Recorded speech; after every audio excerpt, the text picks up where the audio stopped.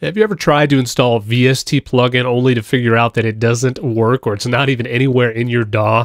Well, I'm going to give you the 4 things that I do to successfully install my VST plugins. That's coming up on Home Music Studio One.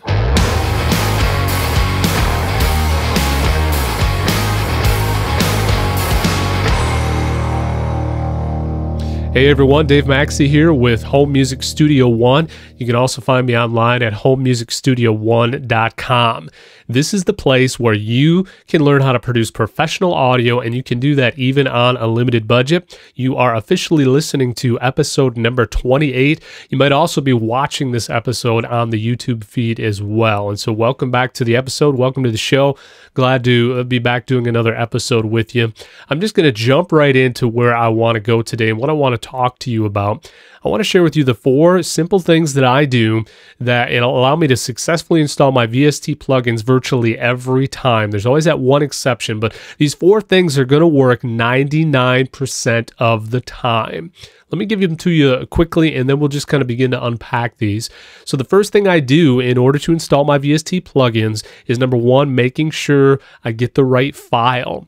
Number 2, making sure that I put the file that I'm downloaded for my VST in the right place on my computer. Number 3, making sure that my DAW, my recording software, knows exactly where I've placed that VST. And then number 4, I need to give my DAW a chance to rescan that plugin folder. And so I'm going to show you exactly what these 4 things are, and I'm going to demonstrate doing this here with Reaper, although these principles are going to work with whatever DAW you're using. And we're going to download and install the Vst Go ANSPEC, which is a ANSPEC analog spectrum analyzer, basically. And so we're going to install this into Reaper. I'm going to show you the 4 things that I do. We'll kind of unpack these a little bit. So number 1, making sure you get the right file.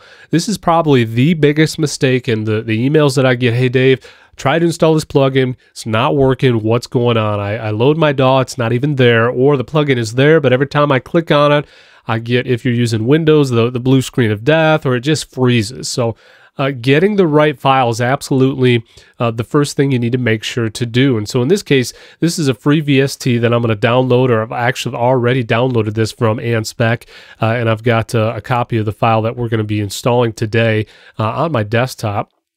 That's right here. But getting the right file starts with first understanding, obviously, what OS you're using, if you're using Mac or Windows. In my case, I'm using Windows. And then the biggest question here, is it a 32-bit version of a DAW that you have installed on your operating system, or is it a 64-bit version of the DAW? Now, in your case, if you're using a 32-bit operating system, then chances are you're also running a 32-bit version of your DAW. However, you might also be running a 64-bit version of your OS, in which case you have the ability and the option to run a 64-bit version of your DAW. In my case, I'm using Windows 64-bit, and with that in mind, in order just to maximize the full potential of my system, I'm also using the 64-bit version of Reaper. You can see that right here. So in my case, I am choosing to make sure that I get the 64-bit version of the plugin that I am using. I don't want to try to install the 32-bit version in a 64-bit version DAW, or the other way around. Now, there's one exception to this rule. If your DAW supports what's called 32-bit bridging, and in this case, if you look here at my plugins here, first of all, I did a quick search here before this cast here. If I type in VOX, you'll see that the Vst Go plugins, the only 2 I have is the Vst Go Span and the Tube Amp. And so the plugin we're going to be installing, ANSPEC, is not on my system. But if I look at just my full VST folder, you're going to notice that next to a few of these, it says X86. Here's the Density MK3 X86 by Variety of Sound. There's the Ferric TDS by Variety of Sound X86. Yet if you look at the vast majority of these, they don't say that X86 next to them. So what is happening? What is going on here? Bridge mode is something that Reaper does very well. And what this is essentially doing is it is giving me the ability to run a 32-bit version of a plugin in my 64-bit version DAW. And so your DAW might support bridge mode, it may not, but if it does, that is the only exception to installing a 32-bit version of a plugin in a 64-bit version DAW. Otherwise, you're going to want to try and use a 64-bit plugin VST with your 64-bit version DAW. Definitely don't attempt to install a 64-bit version of a plugin in a 32-bit version of a DAW because it's just not going to work. In my case with Reaper, let's just say I load this Epic Verb plugin from from Variety of Sound. And so it says right up here, the x86 bridge. And what that is telling me is this 32-bit version plugin is running in bridge mode. Reaper is bridging the gap from the 32-bit version in order to make that work on my 64-bit DAW that I'm using here. And so you can see that again, I've got the 64-bit version of Reaper. So in your case, you might have bridge mode, and if you do, then you have a little bit more flexibility if it has the ability to run bridge mode stable. Reaper does a really good job for the most part, as long as you've got a plugin written well. In this case, the Variety of the Sound plugins work very well, I find, in 32-bit bridge mode. And so if that's your option, that's the only exception to this rule. Otherwise, 32-bit DAW, 32-bit VST, 64-bit DAW, 64-bit VST. Now, the other consideration when it comes to getting the right file is, are you downloading an archived file or are you downloading a self-extracting installation file? Now, if I go back to the site here, let's check this out here, Vst Go and Spec. If I run over here and we just take a look at the options that we have to download the file. If you're using Mac, obviously you can select audio unit or VST. In my case, I am running, the 64-bit version of Windows, and this is providing me, when I clicked on download and I downloaded that file, it is actually an archived file. It's a .zip file. In other words, within this folder, there are other files. All the plugin folders that I have are compressed inside this folder. And so there's another option that I need to follow in order to get the right files. You might also be downloading a plugin that has a self-extracting, self-install file. And if that is the case, then you don't need to unzip that file. You're just going to click that file, and it is going to make the necessary changes to your computer in the registry. And it's also going to put the necessary folders, plugin folder, as well as the actual files within that folder in a certain place on your computer. But you need to know whether you're dealing with a self-extracting file or a compressed file that you need to unzip. In my case, I need to unzip this file. I need to unextract the folders within there. So in Windows, I'm just going to right-click on that. And I've got a couple different options, but I'm just going to use the default build into Windows, and that's just extract all. And when I do that, it gives me just a quick little rundown of where you're going to put that. I'm just going to click on extract and leave that in the same place as it was, which was the desktop. And now I've got this folder. Now within this folder, I have a .dll file. I've got some other licensing agreements and a few other options that are showing up within this folder. The most important file that I need to understand is the .dll when it comes to Windows. This is the actual VST. But in my case, I'm going to have everything within inside this folder is now on my desktop. I'm just going to keep it all together. So I'm going to do something just to simplify things a little bit. I just right-clicked on the folder, and I'm going to click Rename. And I'm just going to shorten up the folder that I just extracted outside of this zip file. I'm just going to call it Vst Go and Spec. That just allows me to, simplify the name of that and know exactly what's going on. Those of you that are using Mac, you may, the extension for your VST might be .dmg. Depending on what it is that you're using. Those of you that are using Mac, you can let me know. I don't use Mac, so just verify what that is. But at the end of the day, you're going to have a file. If you're going to have a self-extracting file, and within that folder, you're going to have a folder that has all the necessary files that you need for your plugin. And so that brings us to step 2. We need to make sure that we put that in the right place on our computer.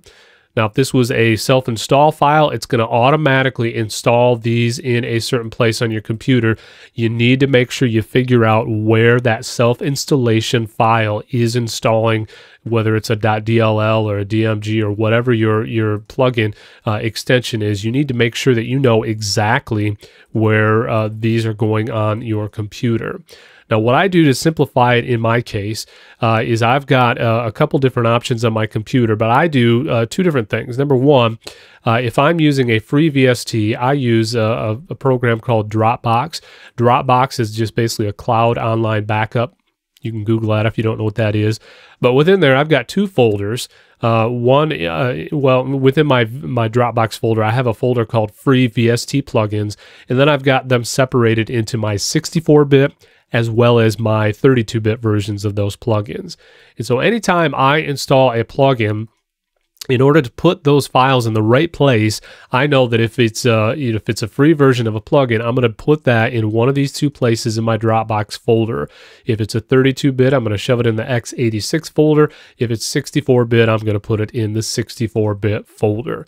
Now, does it matter where you put your VSTs? Actually, no, it doesn't. It doesn't matter at all. We're going to find out with step 3. The only thing that really matters is that your DAW knows exactly where this is. My recommendation is to not have 4 or 5 different directories where you have VSTs. I basically use 2. I use this free VST folder that I've got sub-categorized, as well as if you look down here on my program files, I also have a folder that is just simply called VST Plug-ins. This is typically where I will put any paid plugin that I buy, like in this case, the Addictive Drums VST-I. So whatever your case, doesn't necessarily matter. You just need to know exactly where those files are at on your computer. So I'm just going to make this simple. If I go to my desktop, I've got this folder that we just renamed, and it is a 64-bit version of the plugin. And so I'm just very simply going to drag that into my plugin folder directory, my free VSTs, 64-bit. I'm just going to drag that over, and now I know that everything inside this folder is what the plugin needs to run, or at least to full run. Technically, it only needs this .dll, but there's some other things in there we'll just leave there, on Windows, that is. And so I know I've got my folder in the right place, and that's step 2, making sure that you know exactly where this place is, putting that file, those folders in the right place. That brings me to step 3. The next thing I need to do is make sure that my DAW knows exactly where that folder is that I just put that VST. So in Reaper, again, this might be a little different in your DAW, but I'm going to go to the Options menu, and then I'm going to go click on Preferences. And on the left-hand side here, I'm going to click on Plugins and then VST. And then up toward the upper middle, you're going to see it says VST Plug-in Paths. And it also tells me that they can be multiplied, they can be separated by semicolons. All that means is you can have more than one directory where your VST plugins are installed, or your plugins. And in this case, they just need to be separated. These are the actual path to the file itself. In other words, where is that plugin folder located? This is where it's telling me. I've got the first one here is my typical paid plugins, and then you also see my C users Dave Dropbox free VST, and then x64, as well as I've actually got a third, which is the same directory there, but it just shows the x86 at the end of it. So I've got 3 directories, keeping my 64-bit separated from my 32-bit version of my plugin. So I've let Reaper know, hey, here is where my VSTs are. This is another major issue. A lot of times, we go to install a plugin and then we put it in a folder and we think, well, it's on my computer. Why doesn't it work? Well, step number 3 is making sure your DAW knows exactly where you put that VST. Very important. If your DAW has no clue of where these directories are or where that new plugin is, it has no ability to run that plugin. And so that simply brings us to step number 4. Very simple. And again, if you're using a different DAW, this may be by a different name, but step number 4 is rescanning that plugin folder, making sure that your DAW doesn't just know where that folder is, but it rescans the files within that folder to pick up any new plugins you may have just placed in there. Now, some DAWs do this at startup. I believe Reaper does too. But if you've got your DAW running, I have two different options here. I can rescan, and what that means is just going to rescan and look if there's anything new inside those plugin folders, or I can clear the cache and scan. And so clear cache is just kind of an extra ability. It's basically going to, if you had any crashes, you had any issues, you had anything that there were settings that were saved within your DAW, it's just going to clear all those and relook at that folder again, and it's going to pick up everything that was there as well as what is now new, and it's going to make sure that your DAW is able to recognize that. So I know we've got our new plugin, our new VST. We took it from our desktop and we copied it into the right folder, which is this folder right here. And then from there, we told Reaper, hey, make sure you look for new plugins inside that folder. And so I'm now going to click on the last step here on clear cache and rescan.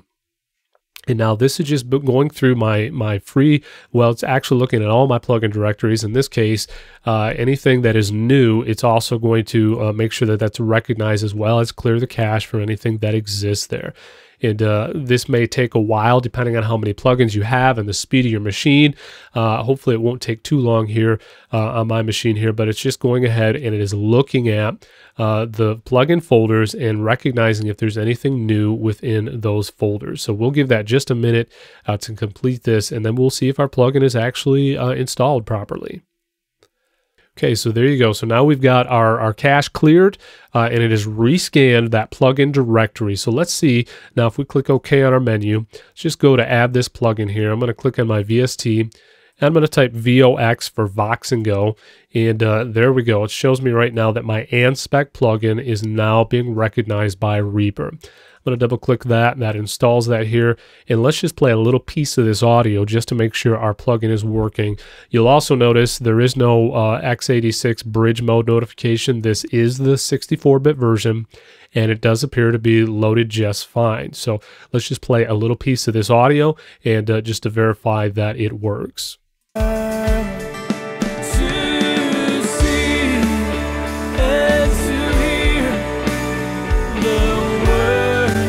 Okay, there you go.